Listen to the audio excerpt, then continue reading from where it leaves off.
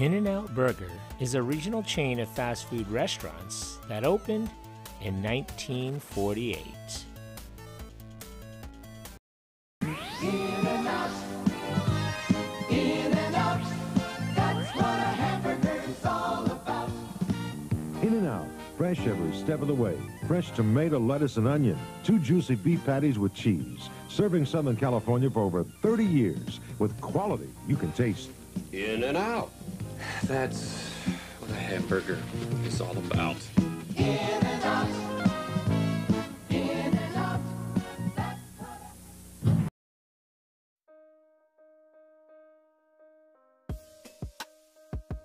In-N-Out Burger started in the Los Angeles suburb of Baldwin Park, California in 1948.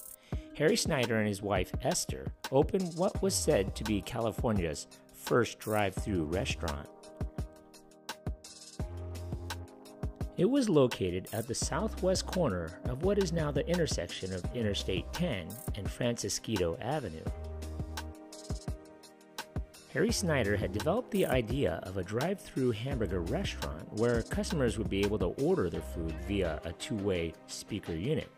This was a rather novel idea, as most hamburger stands of the post-World War II era employed car hops to serve food to customers seated in their cars. The menu was limited to burgers, french fries, soft drinks, and milkshakes. The Snyders' priorities were simple: serve customers high-quality, fresh food with efficient, friendly service in a clean and tidy environment.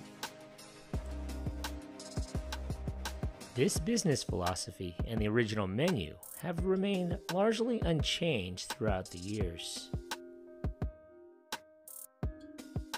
It was very important to the Snyders to maintain control of each location in order to continue achieving the high standards they had set as In-N-Out Burger's norm.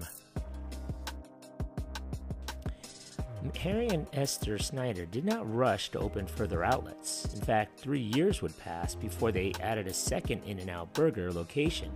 This new outlet was in the San Gabriel Valley east of Los Angeles in the town of Covina. As Californians became progressively car-dependent and fast food drive-thrus grew in popularity, the Snyders gradually added more outlets, some with double-lane drive-thrus to accommodate more customers. The third location was in Pasadena, and the fourth was opened west of the intersection of Grand Avenue and Arrow Highway in Covina, California in the late 1950s. The company remained a relatively small Southern California chain until the 1970s. Look closely at the landscaping at most In-N-Out locations, and it's likely you'll notice at least a few palm trees planted around the perimeter, but 2 of those palms might seem slightly crooked, with crisscrossing trunks that form the shape of an X. The founder of In-N-Out, Harry Snyder, wanted to choose a symbol that would set In-N-Out apart from other restaurants. He decided on an idea he picked from a movie, It's a Mad, Mad, Mad, Mad World, from the early 1960s. The movie, released in 1963, concerns a group of motorists on a mad dash to a state park in California where they believe a secret stash of cash is waiting for them underneath a big W. Toward the end of the film, the group arrives at a park and finds a formation of palm trees in the shape of a W, marking the spot of the treasure. In-N-Out founders Harry Snyder liked the idea so much that he began planting palm trees outside of his restaurants in 1972, except in the shape of an X instead of a W, to mark the spot of his own symbolic treasure.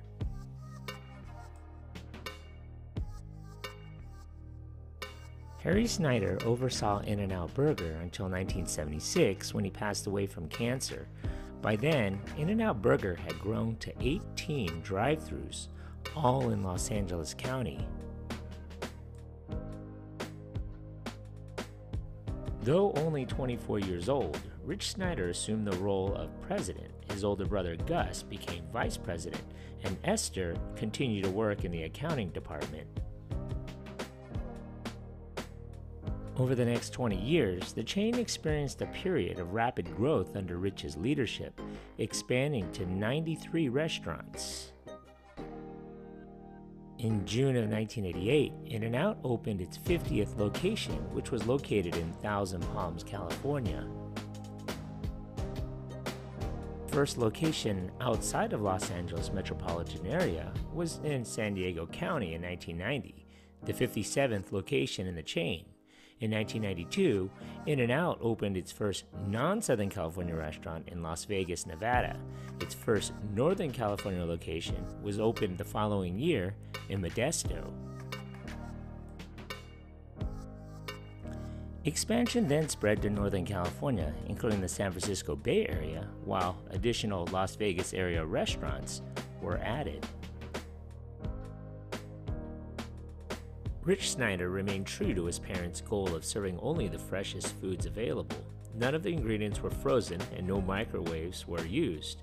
All orders were made to order, contributing to what some in the food industry considered a long wait for fast food hamburgers.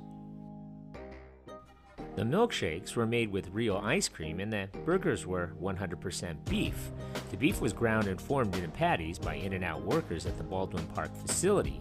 The lettuce was broken into leaves by hand, and the buns were baked fresh using an old-fashioned sponge dough that took 6 to 8 hours to rise. The potatoes for the French fries were shipped in burlap sacks to the outlets where associates cut them by hand. In-N-Out has used Southern California-grown Kennebec potatoes, which are said to be ideal for frying. The French fries have always been fried in cholesterol-free vegetable oil. After opening store number 93, In-N-Out in Fresno, California, on December 15, 1993, Rich Snyder and 4 other passengers died in a plane crash on approach to John Wayne Airport in Orange County, California. The charter aircraft they were on had been following a Boeing 757 in for landing, became caught in its wake turbulence, and crashed.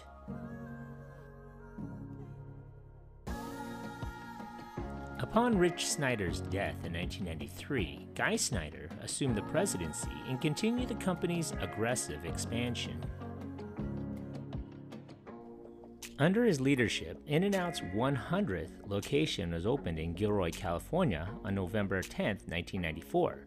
He was president for 6 years, expanding In-N-Out from 93 to 140 locations. In 1999, Guy Snyder died from an accidental overdose of a prescription painkiller. His mother, Esther, subsequently took over the presidency. The company opened locations in Arizona in 2000 and added new restaurants in Reno, Sparks, and Carson City, Nevada in late 2004. In-N-Out became a huge success in these new locations. In December of 2005, In-N-Out's 200th location was opened in Temecula, California. Esther died in 2006 at the age of 86 and passed the presidency to Mark Taylor, former vice president of operations. Taylor became the company's 5th president and first non-family member to hold the position, although he does have ties to the family. The company's current heiress is Lynsi Snyder, daughter of Guy and only grandchild of Esther and Harry Snyder. Snyder, who was 23 years old and known as Lindsay Martinez at her grandmother's death, owns the company through a trust. In 2008, In-N-Out expanded into the 4th state by opening a location in Utah, and within 2 years there were 8 locations. By 2010, In-N-Out had expanded into Texas. After participating in various roles in the company, Lynsi Snyder assumed the presidency in 2010, becoming the company's 6th president. She gained control of 50% of the company in 2012 when she turned 30, and nearly full control at 35 in May of 2017. However, most major decisions are made by a 7-member executive team.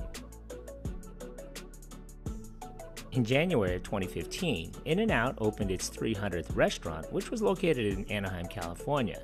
At the time of the opening, the company had generated $558 million in annual sales and employed nearly 18,000 people in California, Nevada, Utah, Texas, and Arizona.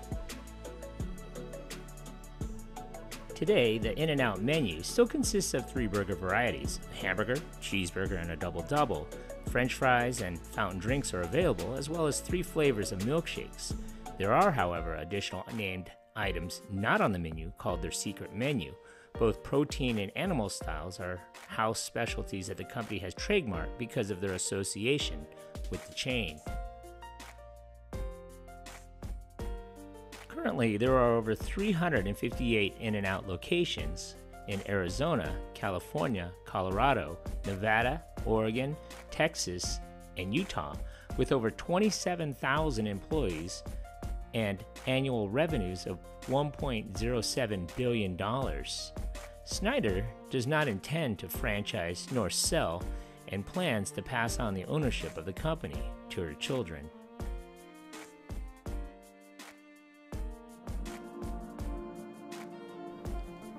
Thank you for watching. If you like this content, and if you haven't already, hit that subscribe button. Thanks.